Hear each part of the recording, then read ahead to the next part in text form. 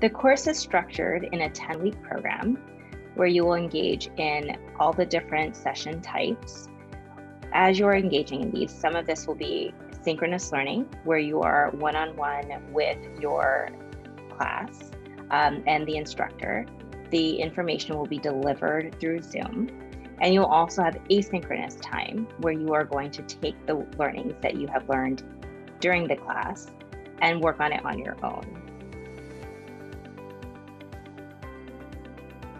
Key technical sessions that you'll be covering in the Retrofit Advisor program are administration, customer support, and retrofit advisement.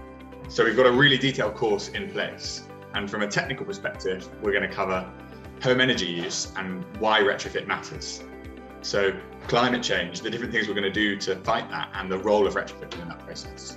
It's going to cover the retrofit basics and construction basics, like how homes and buildings are put together, different lighting, ventilation, roofing types, and different ways of assessing the energy efficiency of the building. It's going to cover the retrofit industry, the different organisations involved, and the role of the retrofit advisor within that. It's going to cover giving retrofit advice in practice, case studies and exercises designed to practice giving retrofit advice, the different things you can advise a homeowner or someone living in social housing to do to improve the energy efficiency of their building. Taking small measures like turning off lights, or taking big measures like introducing heat pumps and solar thermal technology, but in the context of a whole house retrofit. It's going to cover how to provide effective customer support over phone, web chat and email.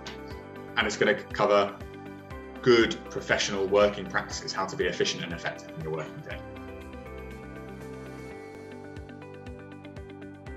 So one of the things that we teach in the Retrofit Advisor course is behavioral skills and mindsets. Often, when you think of behavioral skills and mindsets, you're thinking, why do I need this? The reason being is because these are the skills necessary to make you successful. As we spoke to some of the employers, they found that it was most necessary for them to have these more soft skills than the actual technical content. Many of the individuals in the role found that as long as they were successful in these soft skills, they would be successful in their roles. And these include growth mindset, persistence, personal responsibility, future orientation, adaptability, communication, customer focus, and organization. So to design this course, we've spoken to lots of employers in detail about what retrofit advisors and colleagues and their employees working in junior roles in retrofit do on a daily basis.